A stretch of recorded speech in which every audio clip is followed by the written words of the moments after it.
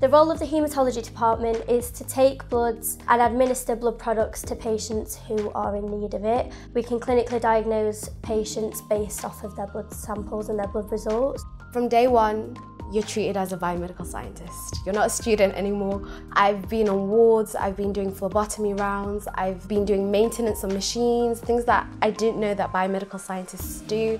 My highlight on placement has definitely been the staff that I'm working with, day in, day out. They're so friendly, they're so helpful.